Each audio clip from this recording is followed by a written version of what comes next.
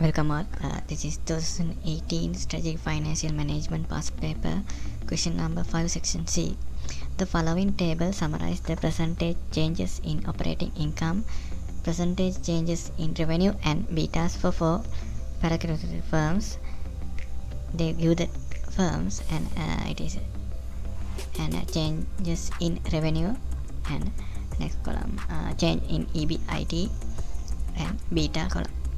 First one, they ask calculate the degree of operating leverage for each of these firms and use the operating leverage to explain why these firms have different betas. Let's copy that table.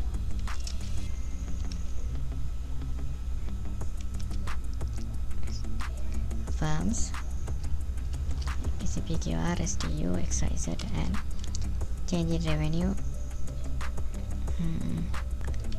27, 25, 23, 21, and change in EBIT, it is 25,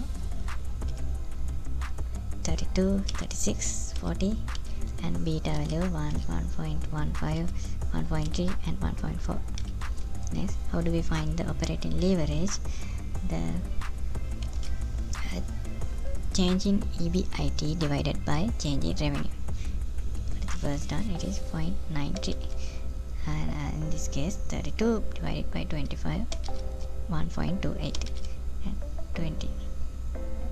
36 divided by 23, it is 1.57, and 40 divided by